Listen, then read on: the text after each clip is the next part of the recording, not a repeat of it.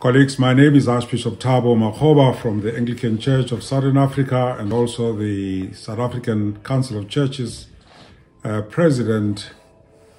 I join you and the voices today as an active citizen determined to make our democracy work and to pursue the common good in your vigilance on this particular matter.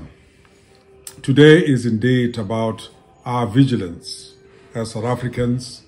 It is about holding our political elites accountable and raising the bar to ensure that the big wigs in politics do not leave the poorest of the poor behind in the dividends of our democracy.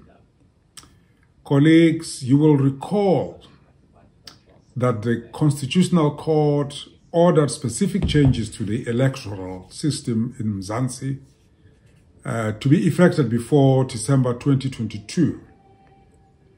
The Minister instituted a commission to address this order. I'm informed that the bill before us comes from that process, but that it is based on the views of the minority of the commission members and not the majority. Our concern is, in its present form, it favors party political power in terms of slates and the right of recall.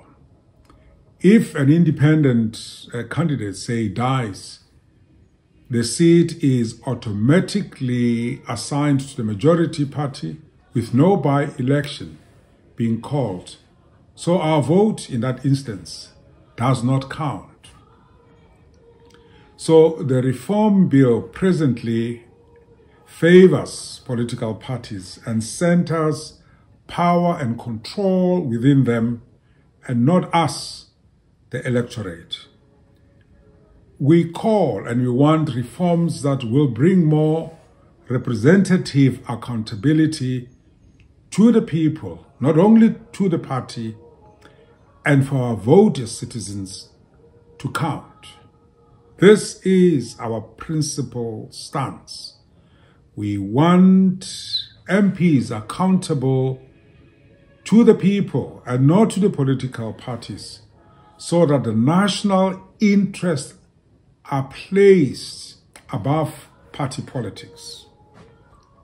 We also want the Zondo Commission recommendations to be seriously considered and implemented. In the bill, there is no protection for an MP to vote their conscience. If they do, they risk their livelihoods because the party can withdraw their membership and they will lose their seat. Perhaps we need to look at different models that exist within other constitutional democracies. What the bill is proposing, I'm informed, has not been implemented or practiced anywhere in the world. I know some people may say it is innovative, but it does not seem to cut the chase for us as citizens. And so we need to remember that the Constitutional Court does have residual powers to make laws under very narrow circumstances. So perhaps in this instance, rather than rush a bill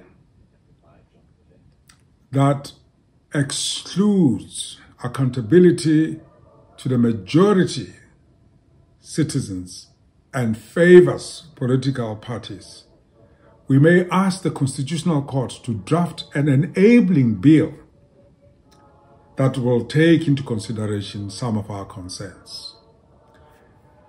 Let's move forward in making our democracy work, in ensuring that the poorest of the poor are never left behind, and in holding our political leaders accountable, and to lead with a clear conscience and to raise their moral bar, and not to act with impunity.